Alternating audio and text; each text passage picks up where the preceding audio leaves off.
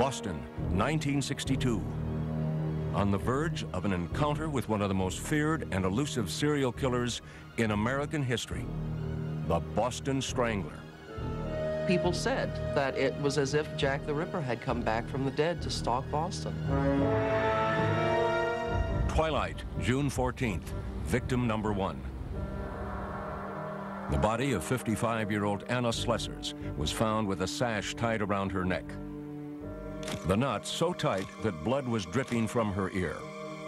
Her attacker sexually assaulted her with an unknown object, then left her half naked, sprawled on the kitchen floor. 2 weeks later, victim number 2. 68-year-old Nina Nichols was found dead in her apartment. 2 nylon stockings wound around her neck, blood dripping from both ears. She had been sexually violated with a bottle. The next week, victim number 3 was found in Lynn, just north of Boston. Helen Blake, who was 65, was lying on her bed wearing nothing but a pajama top stained with blood. 2 stockings and a bra were wrapped tightly around her neck, fashioned into a bow. She, too, had been sexually assaulted. Police suspected they had a single culprit on their hands. The similarities seemed to add up to the grisly signature of a deranged killer. Then, like clockwork, victim number 4 was found 3 weeks later back in Boston. This time, the killer posed the naked body of 75-year-old Ida Erga, with her legs spread wide, straddling 2 chairs, exposed to whoever opened the apartment door. Once again, the cause of death was strangulation. The Boston Strangler had now pulled off more than a string of murders. He had paralyzed a city with fear. News reports said a madman was on the loose. Within 24 hours of the last murder, another elderly woman's body was found with her head submerged in a tub of water. Victim number 5. 67-year-old Jane Sullivan had 2 stockings twisted around her neck. Then there was an eerie reprieve. For the next 3 months, there were no more stranglings until December 5th, 1962. Victim number 6. Sophie Clark was found gagged and strangled in her apartment near Boston University. Her roommate discovered the body. She just didn't move, and I was really panicked and shocked, and I called out her name, and I said, "Oh, God." And I just stood there for about a second. I thought, well, what was I going to tell her mother? They thought they had a serial killer up until the Sophie Clark murder. At that point, they had to stop and think whether it could be the same individual, because certain things were different.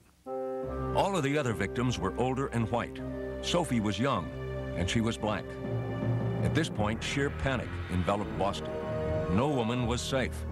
Old, young, black, white, anyone could be a target. Boston's Phantom Strangler was grabbing headlines fast. Newspapers churned out fear with each edition, and people looked for any way to protect themselves. Every morning, the pound would be empty because the dogs would have been seized by citizens. There has been a tremendous demand for animals of all sizes, both large and small, since the strangulations began. There was a run on locks. After each one of these stranglings, we get quite a spurt for all types of locks, mainly these chain locks. Avon salesmen and Fuller brushmen were brusquely driven away. The whole town was locked up. But all the security precautions failed to prevent another murder. By the end of 1962, the Strangler claimed his 7th victim. Patricia Bissett, just 23 years old, was found strangled on New Year's Eve. At this point, police were baffled. At each crime scene, there was no sign of forced entry, no robbery, no apparent motive. We don't feel that the person or persons responsible for one or more of these crimes is necessarily 100% psychotic. We feel that the person may be normal in many ways. We feel that they will tell someone about it. We would like to hear from that person or persons before harm comes to someone else. But harm did come. During the next year, 3 more women died at the hands of the Strangler, including 23-year-old Joanne Graff, raped, then strangled. The same day, America mourned the death of President Kennedy.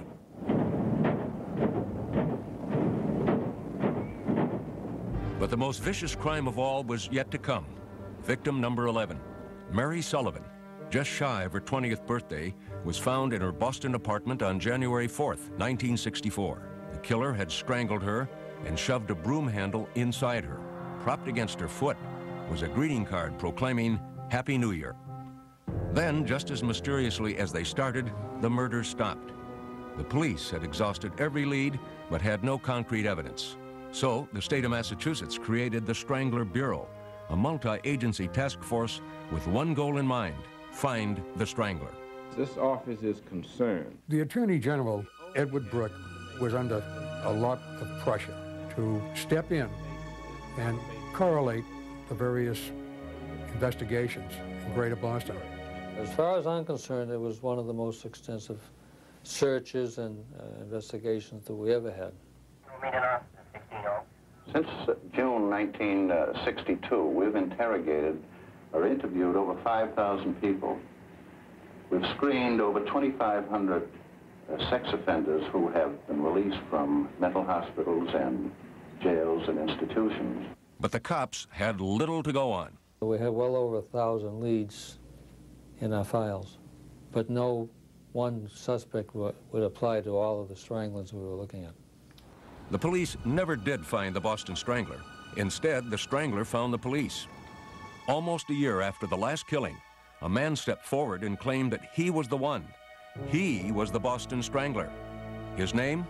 Albert Henry Desalvo. It was March 1965 when America could finally put a face to the monster known as the Boston Strangler. A 33-year-old construction worker named Albert Desalvo had confessed to the 18-month killing spree. At the time, he was awaiting trial for a series of rapes. Boston police believed Albert was their man. His confessions included remarkably accurate details, especially when it came to the last victim, Mary Sullivan.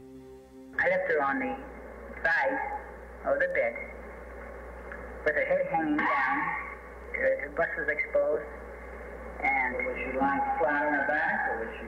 No, she was sitting up. I spent time in all the Boston cases and most of the outside cases, and his description is better than what I could give at that time. Police and reporters began unraveling the troubled life of Albert Desalvo. It had begun during the Great Depression in Chelsea, the poorest town in all of Massachusetts. Albert Desalvo was born in Chelsea in September of 1931. He was the third of 6 children of Charlotte and Frank Desalvo. His childhood was miserable.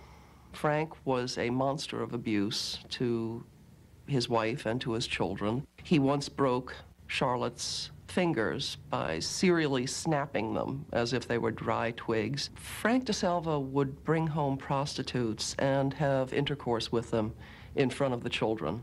Well, one of the things that stands up would be probably when I was 4 or 5 years old, is my mother and my father having a fight. And at some point, my mother got knocked down, and my father had Albert by the neck, picked him literally off the floor, and was just shaking him like a rag doll. Soon after that incident, Charlotte and Frank divorced. The family never saw Frank again. By the time Albert was 12, he was working odd jobs after school. He delivered flowers and shined shoes to make some pocket money. Most of all, he tried to make life easier on his sisters and brothers. If we were sitting there, he'd say, "You want a Coke?" And then he'd know, looking at me, he'd know right away, a Coke isn't enough. You want a sandwich, a hot dog, you want a cake?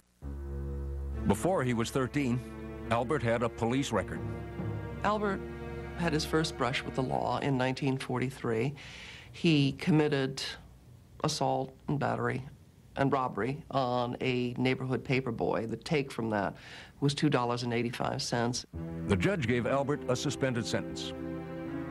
Within weeks, he was arrested again for breaking and entering. He had stolen $24 worth of jewelry from a neighborhood house.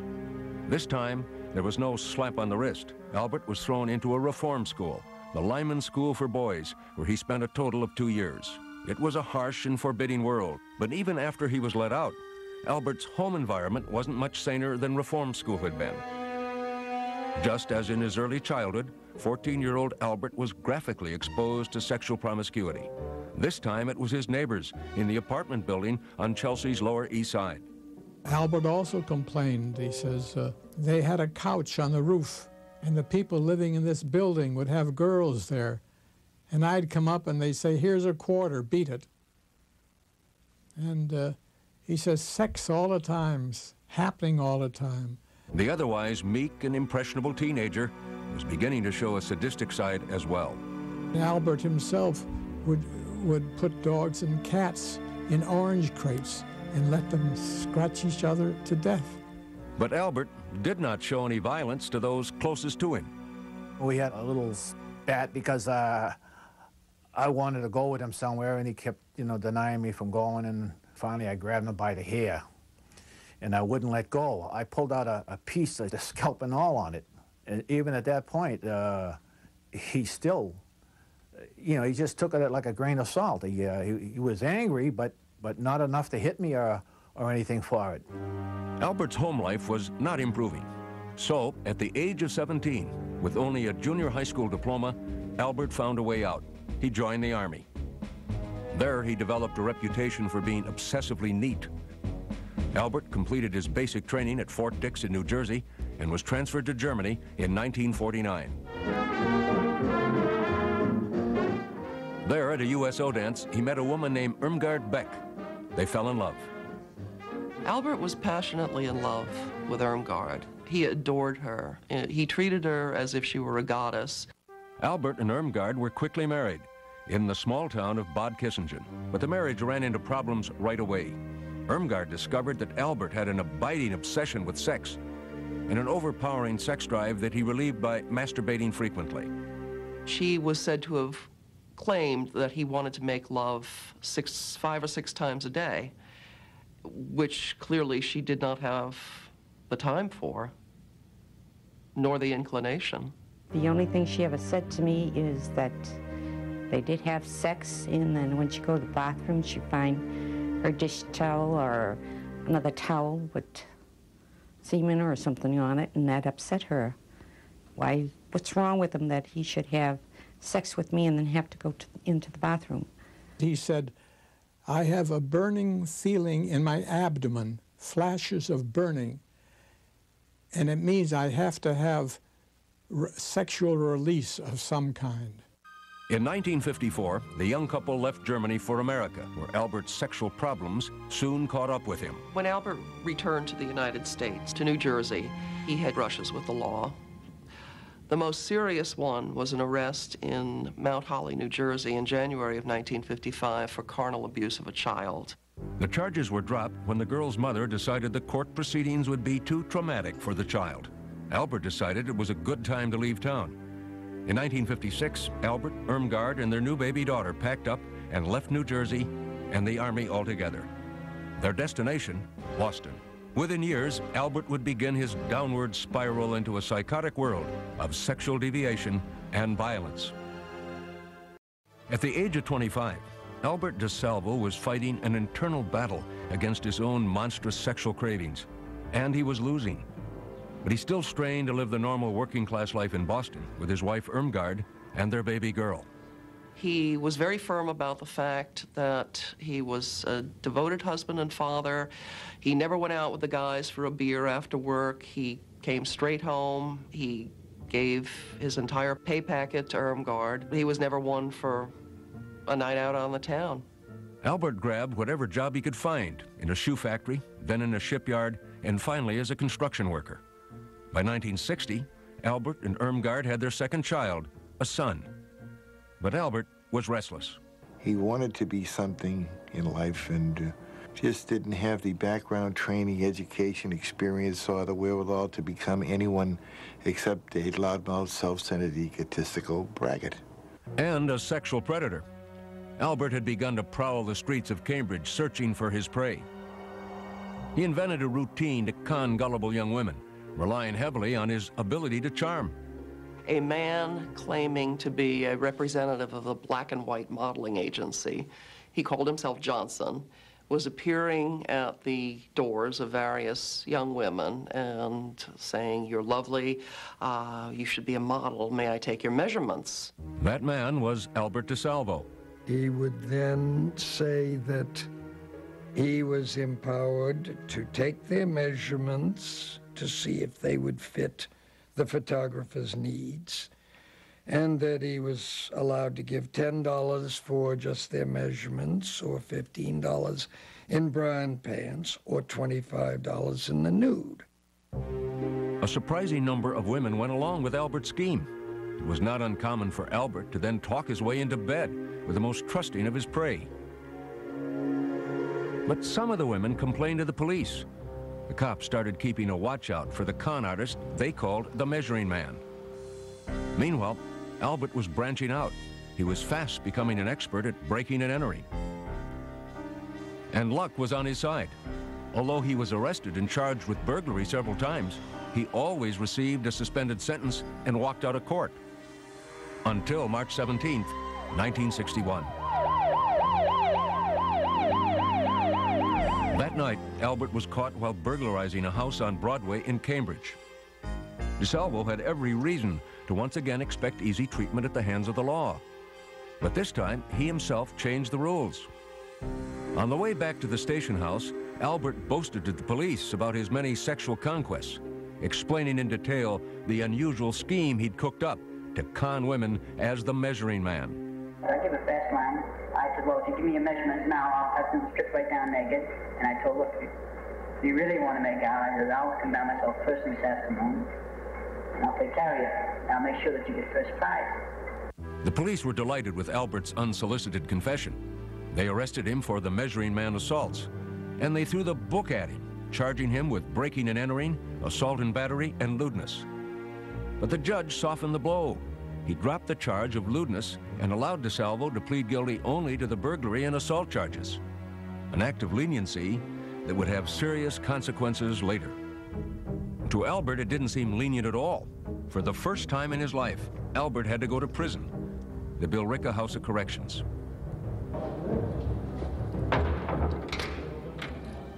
His sentence was just 11 months. In April 1962, Albert was once again a free man. It was 2 months later that the first victim of the Boston Strangler, Anna Slessors, was found dead. For the next 18 months, the Strangler's string of grisly murders terrorized Boston and the whole nation. But the police never suspected Albert Desalvo. Because the judge had not charged him with sexual offenses for the Measuring Man crimes, Albert's name did not come up when the Strangler Task Force combed the police files for suspects. In fact, Desalvo might never have been connected to the Boston stranglings at all if it hadn't been for his insatiable sexual appetite. In May of 1964, 5 months after the last known Boston strangling, Albert began a series of rapes in Massachusetts. These crimes would earn him yet another nickname, the Green Man. The Green Man scheme was somewhat, well, considerably different from his Measuring Man gig. He got the name Green Man from the fact that he wore a workman's uniform. He would drive somewhere, and the urge would be on him. That's the only way he explained it. And he would park wherever there was a place to park. Then he would go in the building, and he would look at the bells. And if there's a name of a woman, he would simply press the bell. He would say, there's a leak, or the superintendent has sent me around to turn off your water so that we can check out the leak in the basement. And of course there would be no leak, but the woman would admit him to the house. He would then bind her and sexually assault her. I don't think it made any difference to Albert who answered. Some were old, some were young. I think his criteria was that a woman answered when he rang the bell. Sometimes he would apologize to his victims. When he would tie them up, he would spread eagle them on a bed, and then he'd kiss them about the body and then do other things. 4 victims of the Green Man went to the police. And even though Desalvo was not recorded as a sex offender, one cop with a good memory remembered that as the measuring man, Albert had been accused of sex crimes. The police told Albert to come in for questioning. Instead, Albert fled to his brother's house. He says, I'm going to be arrested. I says, well, what? What did you do? And he says, I've done some things. I says, what did you do? And he just started to cry. It was then that Albert made a startling confession to his sister-in-law about a break-in gone bad. He says, I did harm to somebody. I says, what are you talking about? He says, I'm responsible for the old woman dying. I said, what old woman? What are you talking about? He says, I broke in a house, he says, and I scared the woman. She died of a heart attack. The woman Albert was referring to was 85-year-old Mary Mullen. She had indeed been found dead of a heart attack in her home, but there had been no evidence of foul play, and Mullen's death was never considered a homicide. Now, Albert brought his brother Richard and Richard's family home with him. When they arrived at Albert's house, the police were already there waiting. Something's going down. I says, you know, how come everybody's all of a sudden look at your car? So he says, well, I think this is it. I think they're going to arrest me. Then he started picking up speed. He ended up driving on the wrong side of the street, half on the street, half on the sidewalk. He was hitting no parking signs, stuff like that there. My husband says, you know, you can't do this. Cops are everywhere. So that's when he pulled over. He says, you stay here, and he got out and he started running. The chase continued on foot, but Albert's politeness kicked in. When one of the cops dropped his gun, Albert stopped running, found it, and handed it back to the officer. The cop showed his appreciation by cuffing him. When questioned by police, Albert confessed to several of the Green Man rapes. The judge in the case found the confessions disturbing enough that he sent Albert to a mental hospital for observation. There, Albert would meet another mental patient named George Nasser. As usual, Albert could not help bragging about his exploits. He was constantly talking about what his crimes were. While talking to George Nasser, Albert would confess for the first time that he was the Boston Strangler. Albert Desalvo began the fall of 1964 at the Bridgewater State Hospital for the criminally insane. He had been arrested for a series of rapes in Cambridge called the Green Man crimes. The judge had sent him to the hospital to determine if Albert was competent to stand trial. As far as the psychiatrists were concerned, he was. I diagnosed Albert as a sociopath. A major characteristic was he was manipulative, not above committing crimes to get what he wanted. But there were also aspects, he was terribly insecure. He wanted to be the most important person in the world. Declared competent, Albert was sent back to jail, but not for long. In jail, Albert announced he was having visions of his wife appearing and berating him for his crimes. So the judge promptly sent Albert back to the mental hospital. This time, the psychiatrists decided to label him incompetent. Then suddenly, Albert started talking like he never had before. He bragged so much nobody believed him. As a matter of fact, he was found out only because he bragged to his cellmate, George Nasser, who was very bright. Nasser, who was in the mental hospital awaiting trial for murder, became Albert's confidant. He just wanted to know, what could a person do to help himself and his family if he had a series of terrible crimes to confess to and didn't want to be simply buried in the system, but wanted treatment for his crimes and wanted help for his family. According to Nasser, the terrible crimes Albert was hinting at were the Boston Stranglings. Nasser told Albert he would mention the problem to his own attorney, the famous young defense lawyer F. Lee Bailey. Bailey was intrigued by Albert's veiled admissions, but jailhouse confessions to unsolved crimes are quite common and often invented. So Bailey wanted some proof that Albert was telling the truth. To see if Desalvo knew what only the killer could know, and no one could memorize if the real killer had told him. Bailey went to the Boston police and asked for detailed questions on the Stranglings, questions he could use to quiz Albert. We gave him probably 25 questions that, as far as we knew, were pretty much just secret in our organization. They certainly were never printed in the newspapers or was on television. When Bailey arrived at the mental hospital with the list of Strangler questions for Albert, George Nasser was present as the meeting started. Bailey then pulled open a folder and asked Al a question. It was something like, what was under the sofa of Mrs. So-and-so's apartment? And Al said something like, it was a pink and blue scarf, silk scarf. And that's when I said, I'll say, Al, I'm leaving. Bailey checked Albert's answers with the Boston police, who told him Albert had passed the test with flying colors. Now Bailey was sure he was dealing with the real Boston Strangler. He called Albert's wife, Irmgard, and told her. Irmgard packed up their belongings and left with the children. Albert never saw his family again. But when his brother Richard came to visit him, Albert told Richard he had great plans for the future. The way he explained it was he was going to admit to something. It was going to make him famous and rich. He would be able to have books and movies and so many different things, and there'd be so much money involved that he would even own the hospital, the mental hospital that he'd be in. F. Lee Bailey signed on as Albert's lawyer. His top priority from that point on was to keep his client out of the electric chair. So Bailey cut a deal with the authorities. Albert would confess only if the court ruled him insane from the very start. But word was getting around that someone was confessing to the Boston Stranglings. State Attorney General Edward Brooke decided to take control. I filed a petition in the Supreme Judicial Court asking for a restraining order against F. Lee Bailey. Brooke had the court appoint Albert a legal guardian. Bailey was allowed to stay on as Albert's attorney, and the state agreed that in exchange for the confessions, Albert's words could not be used against him.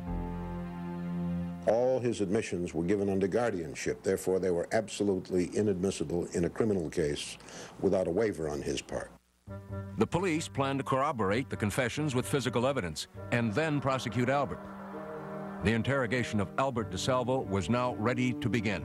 Albert described the murder of Nina Nichols, victim number 2, as he pointed to a diagram of her apartment. I was right here. And you grabbed it. Grabbed it right here. Right, and fell back on the bed. When she fell back, right? Yes. I was in this position here. Right here. Right, and my feet went right around her and crossed over this way here. Crossed around her waist? No, it brought me her legs. Right. You really had her pinned there. I don't even like to talk about this. Then Albert claimed his sexual urges overwhelmed him. As soon as I saw the back of her head, right? Not her face. Didn't see nothing but the back of her head, right? Just everything built up inside me. Before you know it, I put my arm around her and that was it. To lure his youngest strangling victim, Mary Sullivan, Albert explained that he used his green man ploy. I had told her I'd come up there to do some work in the apartment. And she said, well, I didn't know nothing about it. But anyhow, she invited me in. I went in with her, and that's where I put the knife to her and told her, don't scream. I won't hurt you. She was still alive when I had intercourse with her. She allowed me to do it to her. You understand me? After I had taken her clothes off, right? I said, now I'm going to tie you up. I'm going to leave. And I straddled her. So that her hands, I was sitting on, really. Because she was really fighting viciously, trying to get up, for life. And I had got on top of her so that she could not be in any position to, reach up and scratch me. Strangler. The next grim detail Albert described was one that only Sullivan's killer could have known. There's something I did with her. What did you do with her? I know I left the broom inside her, but I didn't insert it to hurt her and penetrate her. You understand me? In all, Albert claimed he killed 13 women, 2 more than the police suspected. But after hours of talking with him, all the authorities had was talk. They couldn't link any physical evidence to Albert. That was not for lack of trying. There were no witnesses. Fingerprints from the scenes did not match Albert. Nothing connected him to the crimes except his word. He knew a lot of details that had not been in print. So we felt that if he were not the Boston Strangler, he either knew the Strangler or had been with the Strangler. The people of Boston wanted to believe that the Strangler had been discovered at last, but there were skeptics. The Strangler story had been front-page news for nearly 2 solid years, Albert could surely have studied the crimes from the news coverage. It is very interesting to me that Albert's confession reproduces the misinformation that appeared in the newspapers. For example, he grossly mistook the time of day that one of the murders was committed. He was mistaken about the type of weapon in another case. The police had agreed not to use Desalvo's confessions as evidence against him, and they'd been unable to corroborate Albert's admissions with physical evidence. That meant that Albert was never actually charged with the Boston Stranglings and never stood trial for them. Instead, he was tried only for rapes he committed as the Green Man. Of course, considering his confessions, most people, including journalists, considered the Strangler mystery solved. To this day, everyone who read those papers believed that Albert Desalvo was the Boston Strangler. Defending Albert on the Green Man charges, Bailey tried from the outset to convince the jury, all of whom had heard of Albert's confessions to the Boston Stranglings, that Albert was insane. I hope that they recognize insanity, because I think it will promote some interest in finding out why he is the way he is. The prosecution said Albert knew right from wrong. He would tie the women up. He would touch them on their breast, in their private parts. He was able to carry on a conversation. He was not ranting or raving or incomprehensible as he spoke to the many victims. We use that as a sign that he was sane and that he knew he was committing criminal acts. The trial lasted 8 days. The jury took 4 hours to reach its verdict, guilty, but not insane. I felt that we had given them a common sense, logical case, and I am pleased that they saw it our way, sir. Albert was convicted on all charges. The judge sentenced Desalvo to life in prison. Albert Desalvo had never been formally charged with killing any of the victims of the Boston Strangler. Technically, all the cases remained open.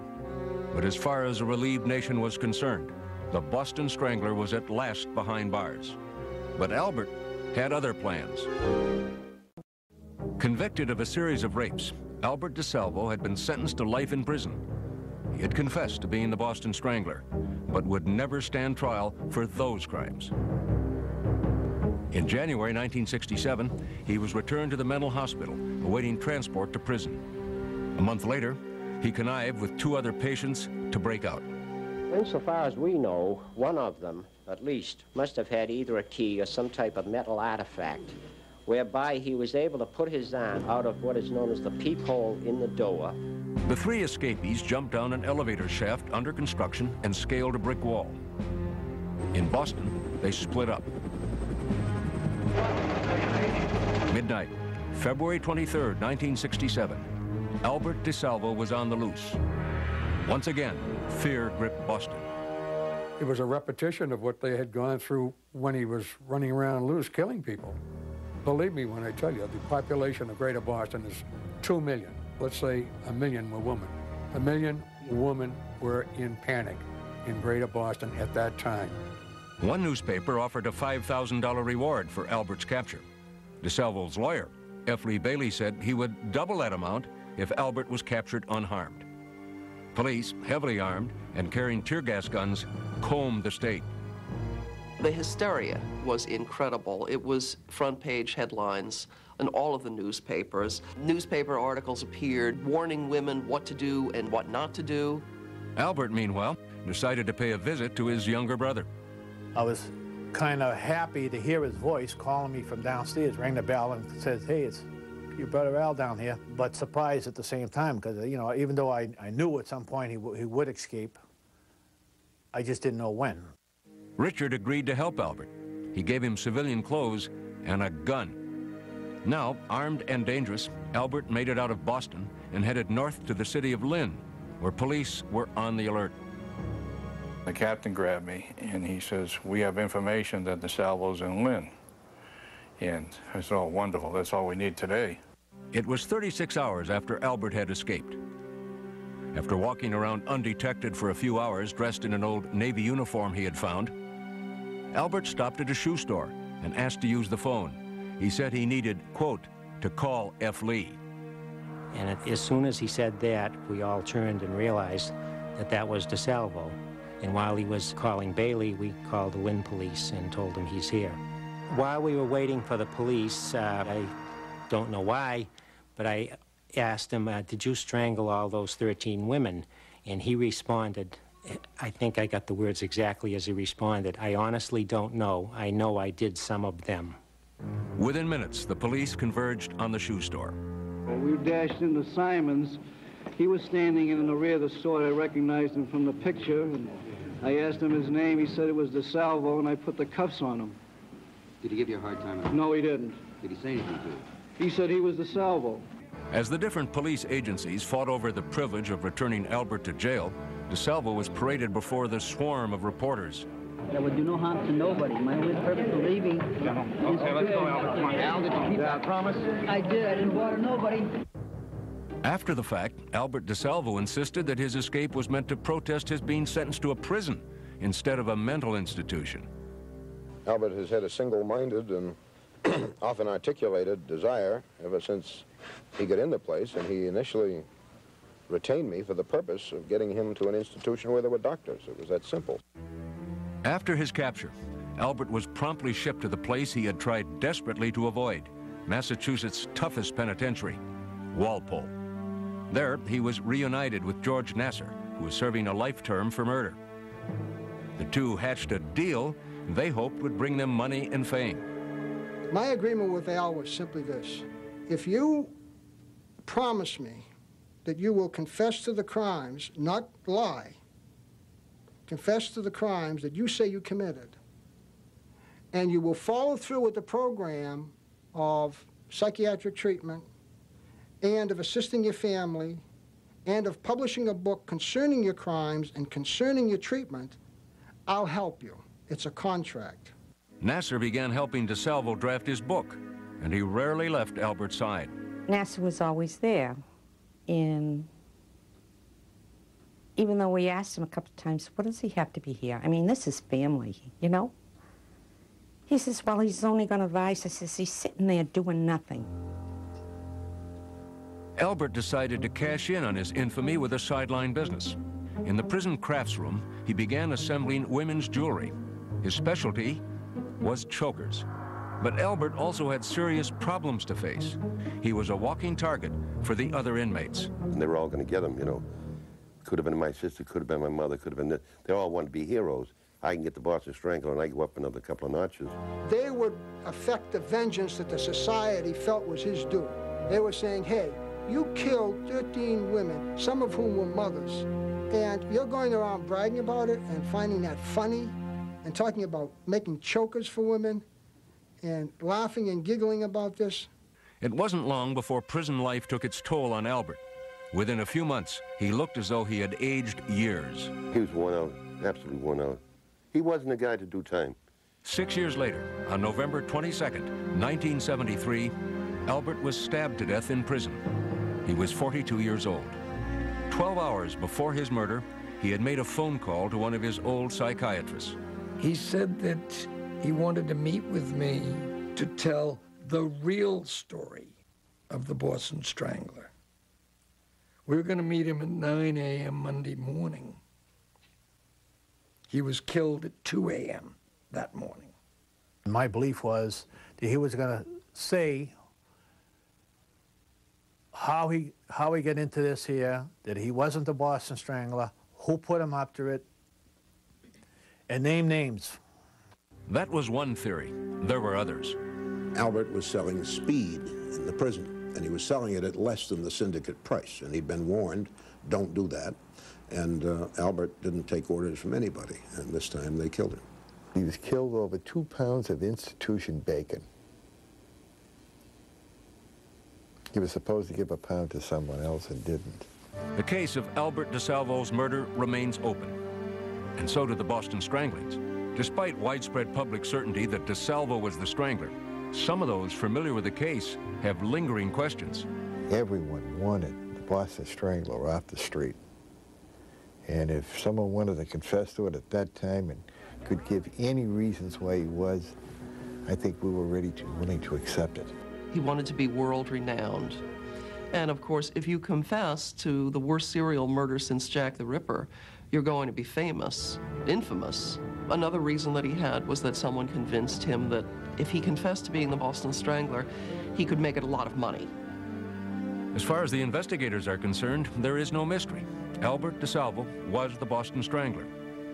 I've been asked many, many times over the years if I really thought that Albert Desalvo was the Strangler. And I was positive 30 years ago, and I'm positive now. Albert Desalvo never published the book that he thought would make him a rich man. But shortly before his death, he did write a poem and gave it to his lawyer, Tom Troy. Here's a story, The Strangler, yet untold. The man who claims he strangled 13 women, young and old. He struck within the light of day, leaving not one clue astray. To reveal his secret will bring him fame, but burden his family with unwanted shame. Today he sits in a prison cell, deep inside, only a secret he can tell. People everywhere are still in doubt. Is the Strangler in prison or roaming about?